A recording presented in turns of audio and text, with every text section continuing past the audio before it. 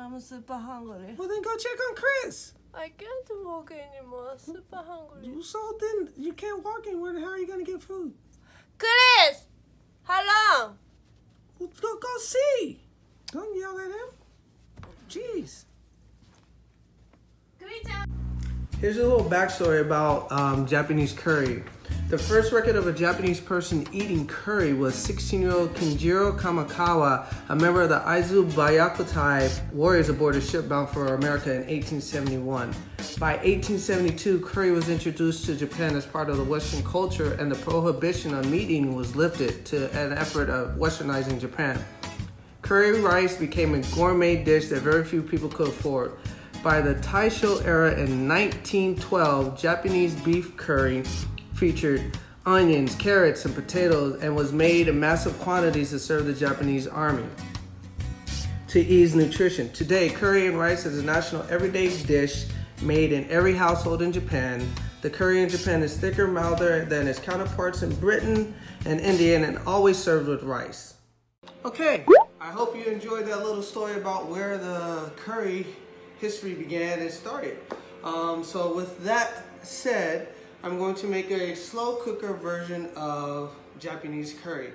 1.5 pounds of cubed beef, aka stew meat. Onion either chopped up, sliced, or in cubes. 1 russet potato, but I chose to get mini potatoes and I just cut them in small bits and pieces. About 3 large carrots, medium to large carrots, peeled and then cut. But I'm gonna go the quick, easy way. I got pre-peeled baby carrots. You're gonna need about 4 cups of water. Forgive me, I don't have a measuring cup for 4, so I just used a measuring bowl. Slow cooker. And then, most important thing you're gonna need is a box of curry roux. So you can get, there's like a couple different kinds, but it recommends golden curry. This is the best tasting out there. You can have any flavor that you want or spice seasoning that you want. It comes in mild, hot, or very hot. In this one, I'm gonna use mild and mild hot. It takes a whole package to make this, about 8 to 10 servings. And if you notice, every roux package that's been seasoned comes in like a little all your flavors and all your seasoning for the curry are in this thing right here. You can smell it. It looks like this. You guys have seen me make it before for when I made the chocolate curry. I actually haven't made curry since I made the chocolate curry. It's really simple. We're gonna turn the slow cooker on high. You're gonna cook this for 2 hours at this point. There's a 2-part way to cook this. You cook it on high for 2 hours, and then you come back, you stir it, and then you cook it on medium for another 4 to 6 hours. You break up the roux blocks. You paste them on the bottom. Remember, it's gonna take a whole box, and they break up into like 4 pieces. So you put all pieces down there. You take the 4 cups of water and you pour it. You just pour that in there. This is real simple. You take the meat, which you could get your own and then cut it up yourself, but I was fortunate enough to find the meat already. Carefully put it in over it.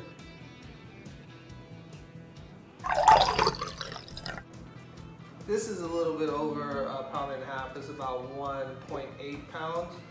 So, but I like more meat in mine at this point. The water should be covering the meat and the roux. We're gonna take the potatoes. Basically, I have extra potatoes in here, and you just put these in around the meat. Same thing. Potatoes are in. These are really bite-sized ones. I cut them in halves and cut them in fourths to make them, you know, that way there's meat and potato in each one. I'm gonna add a little added ingredient. I'm gonna put some radish in here.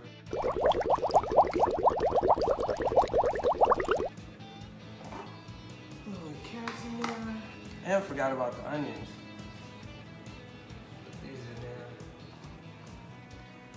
can either slice them or cube them. Okay. And that truly is a quick 7-minute prep time for that. From this point, we're just gonna let it cook for 2 hours. A truly 10-minute prep time to begin your Japanese curry cooking. Now, we're gonna let this cook for 2 hours, come back. By that time, should be able to stir it up, mix it, and then if you want, we can add broccoli florets in this as well, but I think you do that like at the last 30 minutes, so they're not mushy. The carrots, the radish, the orange, not oranges, the orange carrots, radishes, potatoes, and onions go in with the meat and the roux to make sure that they cook thoroughly, slowly with it, so they're not too mushy or too hard, just the right texture when doing this. So again, those that might want to try the Japanese curry, this is a way to do it foolproof without messing it up. And you can add your own ingredients, vegetables in it. You just have to know the textures you want, how firm you want them to be, and then yeah, so see it in 2 hours and then come back and cook it some more. Slow cooking Japanese curry. It's been 2 hours. Now we have to switch it to low for about 3 to 5 hours. I'm gonna do 4.5. And then as you do that, if you can tell, I added some pepper, salt on top. We gotta stir this. If you can get down to the bottom, that would be good because that's where the roux is at. Curry seasoning itself. This way we mix the meat and the vegetables up.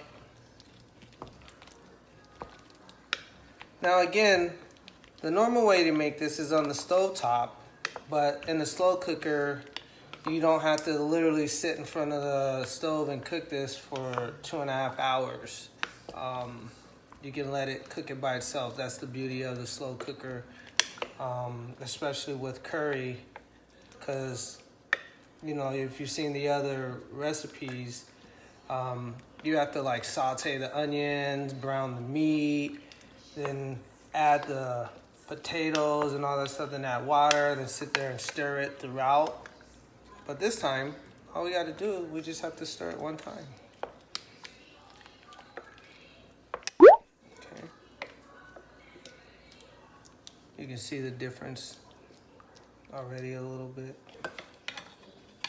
Close it up and let it go for about 4.5 hours.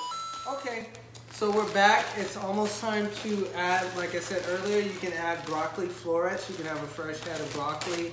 I went to the store to look at some, and cutting them, I didn't think they'd be perfect bite size, so I went to Sprouts and I got some pre-cut broccoli florets that are already pre-washed. I'm also gonna add some mushrooms, some baby bella mushrooms. You could do shiitake, whatever type of mushrooms you want. These are already sliced, pre-cut, and pre-washed. Again, all the recipes I'm showing you are for quick as possible preparation and cook time. So we've let it cook for about 5 more hours. We have 30 more minutes left, so we've let it cook an extra 4 hours and 30 minutes. It says to add the broccoli and at this point, because like I said, as you cook all the other vegetables, they get really, really soft and soggy, so you don't want the broccoli to be super soggy, so we throw it in there at the last 30 minutes along with the mushrooms. This is about 1 cup equals about 1 serving. There's about 4 servings in here. So we'll probably use about half the bag, so as not to overwhelm everything else in there. Maybe half cup of mushrooms, because this is about a cup of mushrooms. Let's see what this looks like already. It's cooking pretty well. Oh, does this look good? It smells great. Oh my God, can you guys see that? Stir it just a little bit.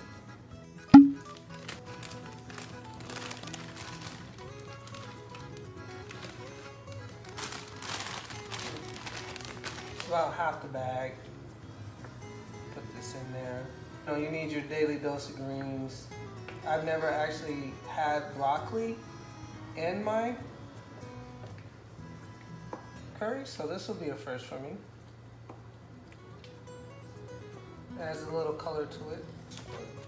The only reason why I added half of the broccoli is because I'm adding a couple other ingredients. Like I added the radish to it, the daikon. I'm adding some mushrooms, so I don't have to add as much ingredients as it said because I'm substituting other ingredients into it. About half a cup of that in there. So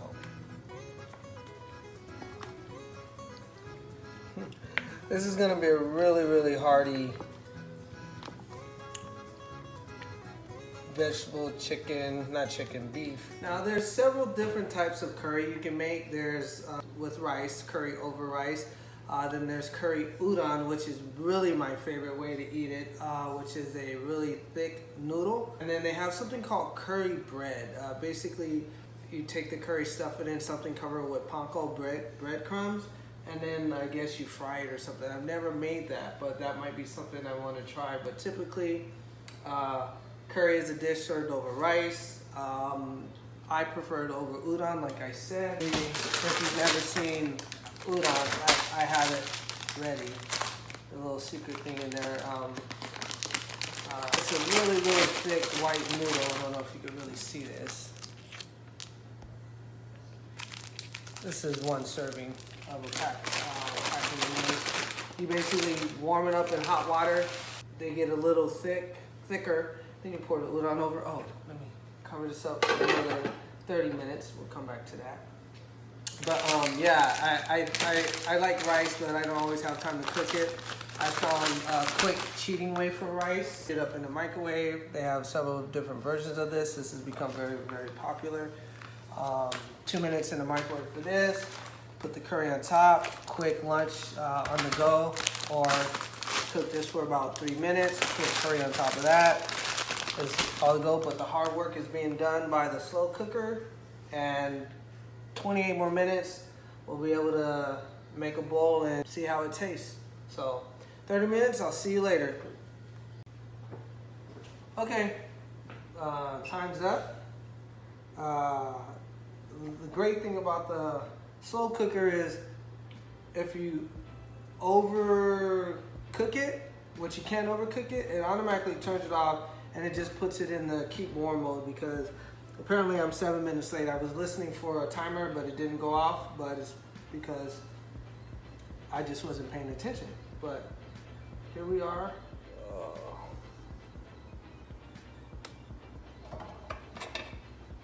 It smells really good. Oh man. Got just the perfect. Okay. So, it smells like fresh broccoli. It'll probably taste better tomorrow, but we're gonna do this while it's hot. Brush it over there. Oh, hot. Ooh. Probably should let it sit a little bit, but a little bit more juice.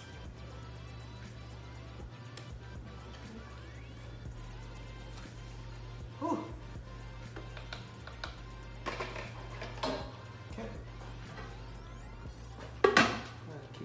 Turn it off. Done with the curry. It's gonna sit. Typically, curry, if you let it sit, it gets thicker, so it might taste better tomorrow or later. You just warm it up. But I got enough in there to